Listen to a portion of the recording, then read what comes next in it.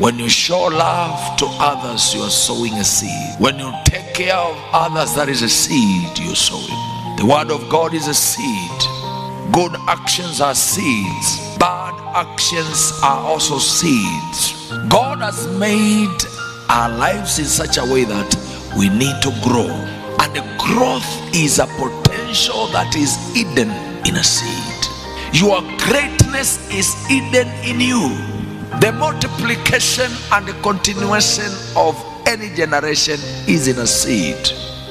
So whatever is in a seed is a good thing. God does not need to continue multiplying our plants.